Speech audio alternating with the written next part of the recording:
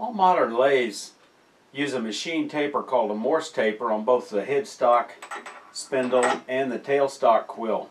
These are precisely machined to securely hold drive centers, live centers, drill chucks, collets, and more chucking accessories. I'm going to explain the basics of Morse tapers, including how to repair minor damage. Hi y'all, welcome back to my shop. I'm Mike Peace and I'm here to share with you tips, tricks, techniques, and projects to help you become a better wood turner. If this is something you're interested in, please click on the subscribe button and ring the notification bell so you won't miss any future episodes. I want to give this shout out to Gerald Jensen for suggesting this topic on Morse tapers. A machine taper, like on this Jacobs chuck, has a precise tapered conical shape that fits into a female recess. Wikipedia says that even some alternative uses of Morse taper, you might say, they're found on some total hip replacements, and they're also used in some dental implants. Almost all machine tool spindles and many power tool spindles have a taper as their primary method of attachment for tools.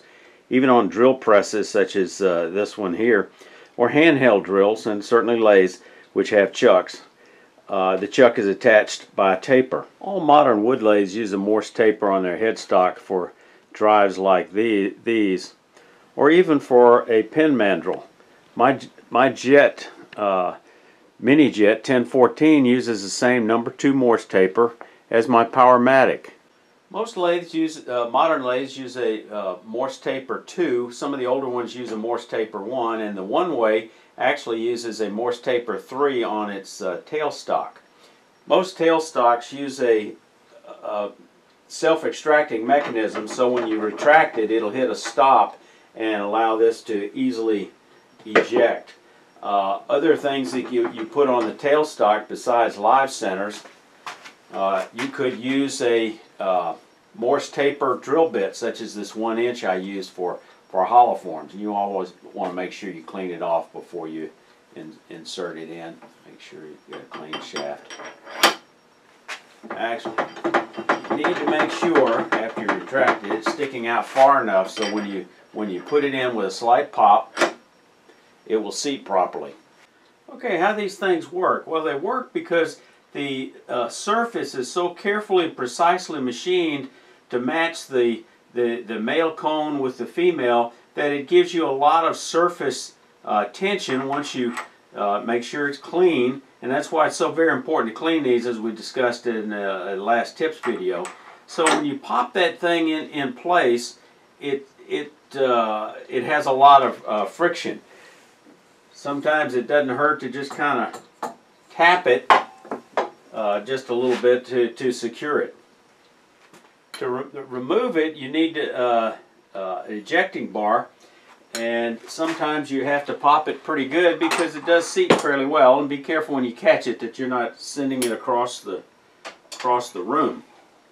Like we talked last week, the importance of cleaning, and if you have compressed air, blow it out occasionally. For light loads such as those encountered on a lathe where you're turning the work between centers, a drive center and a live center, it holds perfectly well because it can't go anywhere. It's secured. But for some items where the work could where you could have lateral pressures and it could work loose if it's not under a front load, in those cases you're going to use what's called a drawbar, a threaded rod that will hold the back of the item. And a good example of that would be in this drill chuck, where it fits in place. Then you put the drawbar in behind and thread it until it's held securely. Other examples I use a drawbar for is when I use this rotary cutter in a collet chuck, Morse taper collet chuck that pops into place. As I adjust the drawbar, it pulls this in and holds it very securely. Neither my drill nor my large Jacobs chuck have a drawbar for the tailstock. You've got to be very careful when you're retracting from drilling, especially turning green wood, that you don't have it embedded and it pulls itself loose. So be in a position. I always recommend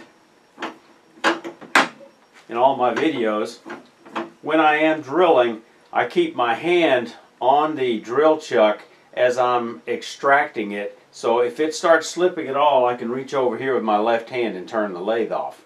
I bought this very nice keyless Jacob's chuck actually to go on my drill press, but it turns out that the Morse Taper did not match the one that was on my drill press. The drill press had a J3 and this uses a JT33 for the insert on one side, and then it has this mantle on the other side that's a Morse Taper too.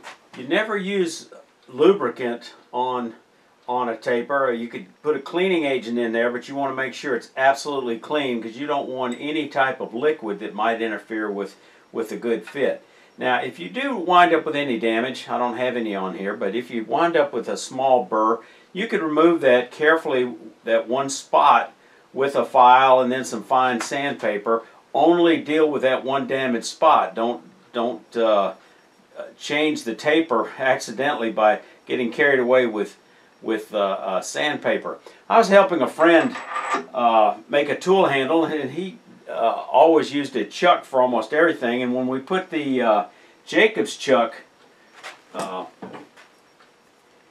he didn't have a drawbar for his Jacob's chuck, but when we put in his Jacob's chuck, it just rattled around, and I didn't know what the problem was. I'd never run into this before. So when we removed it,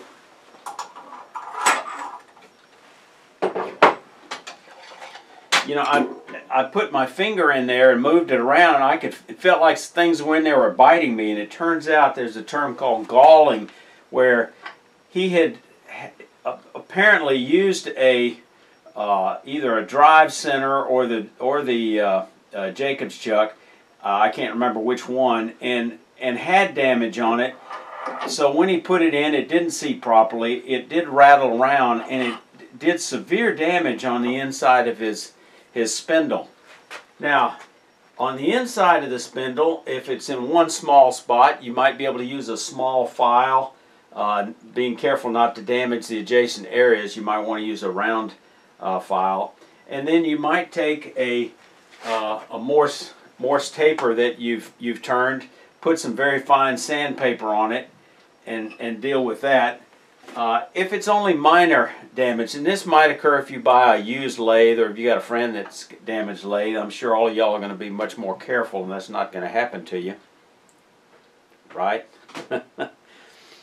Machinists use what are called reamers to, in some instances, to cut a Morse Taper like this. They'll drill a hole first, and then they have this precisely machined taper. This is a coarse taper. It's a number 2 Morse Taper.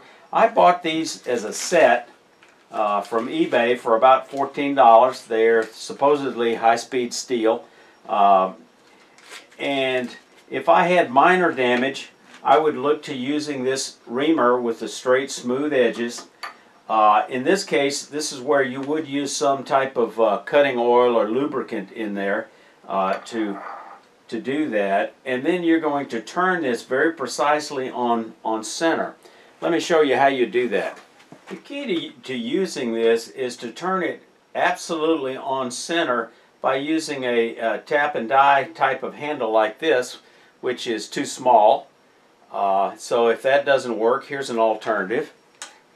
You could actually fabricate you one such as this, where you cut a square hole exactly to fit your Morse Taper, and then you use both hands to turn it evenly on center. Very similar to if you're using a Beal tap to cut threaded wooden blocks. The other alternative is you could use a pair of wrenches,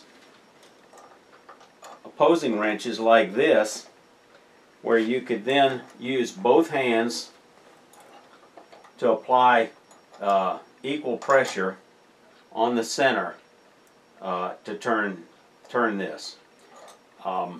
You'd probably have to secure your spindle lock, use your spindle lock to hold the spindle down.